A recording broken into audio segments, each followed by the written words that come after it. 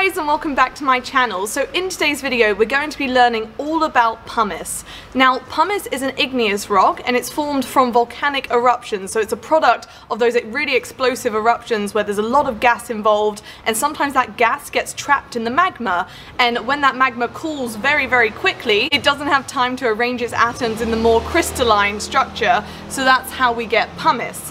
So this is what it looks like. So it's got a lot of kind of pores, and these are called vesicles or vesicles. I'll write it on the screen. So you can see it's got a lot of kind of gaps in it, which means even though it's a large rock, it's extremely lightweight, so it has a very low density compared to a more crystalline example of igneous rock, where the atoms are more aligned, so this would have cooled down slower, forming this more crystallized structure, and this is a lot heavier than pumice. So for a similar sized rock, you can really feel the weight difference.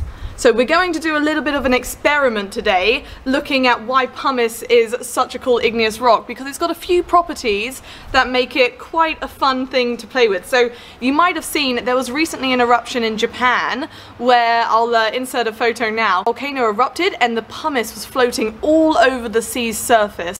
Now because the pumice has so many gas bubbles and air like vesicles, it floats on water because it has a lower density than the water. So that's one of the really cool products of pumice. However, I say cool, it isn't. So when there's a volcanic eruption and there's a lot of pumice produced, obviously the whole surface of the ocean in that area can be covered, which means the fish, they struggle to come to the surface, and so it can cause issues as well and block ports, etc. But it's quite an extraordinary sight to see, and it just shows you, the force of nature. But we're going to do an experiment now where we're going to throw this in a tub of water that I have next to us, and we're going to see how it behaves. So here we have a tub of water. So I've got the pumice in one hand and I've got the other igneous rock in the other. So this one's more crystalline, so it has a higher density, and this one is a lot more porous, so it has a lower density.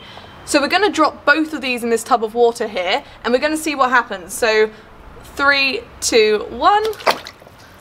So you can see the one on the right here, or I don't know which way the camera is, you can see this one sunk straight to the bottom, and this one is bobbing up and down, so even if I push it down, it comes straight back up. So it has a lower density than the water, so it will float on the surface, not forever, so eventually the water, I think it will eventually sink, but it takes a long time.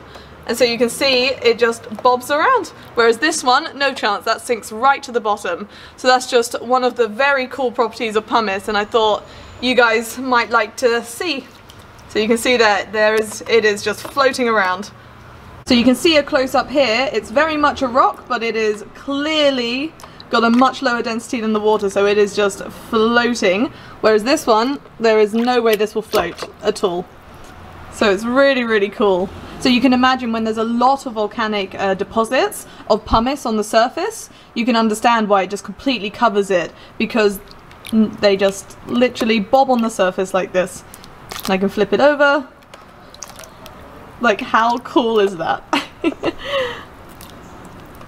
And I will just mention a little bit about the mythology behind pumice, because when I was doing some research I read an interesting fact that in some cultures they believe pumice has been placed there kind of by the gods to allow people to cross the oceans, because it's literally a floating rock, so people see them almost as stepping stones. But unfortunately, if you put weight on these, they don't work as stepping stones, but they do float on water, so I can understand where the theory came from. And also, do you like how dirty the rocks were? I probably should have washed them first. So I also thought I'd mention some of the uses of pumice. So you might have heard of a pumice stone. So I'll start with the kind of health and beauty side of things. So the formation of pumice, you can see it kind of has almost like a frothy texture, and it's rough but not too rough, so it works really well as an abrasive or an exfoliant for the soles of your feet or dead skin or dry skin. So there's a lot of beauty and health applications. I say health, just kind of the beauty aisle kind of product. So you can literally buy a pumice stone, which is just pumice. Then it's also used in the fashion industry, so you may have heard of stone wash jeans. Now these are literally produced by washing jeans with pumice because it fades the color of the denim. So there's stone wash literally means washed with stones, which is pretty cool. And then there's also industry applications. So concrete, we can incorporate pumice into it because it's a lightweight rock. So because of the air bubbles inside it, if you want a lightweight concrete block, you can use pumice as one of the ingredients to do so. So there's a lot of uses of pumice, both in like fashion, beauty and industry. So it's quite a key rock in our lifestyle. So that's all I got for you guys today. Thank you so much for watching. I really hope you enjoyed today's video. It was just a quick little kind of factual video all about pumice because I found this wonderful specimen when I was on the volcano in Nisseros, which is an island here in Greece. I'll link my vlog from that trip down below if you'd like to climb a volcano with me and explore the craters. But I just thought pumice is such a cool rock and it has so many uses in today's life. I thought it would be cool to show you guys and do a little experiment with me. But thank you so much for watching. I'll link all my social media down below if you'd like to follow me on there as well. But look after yourselves and hopefully I'll see you next week. Thanks for watching.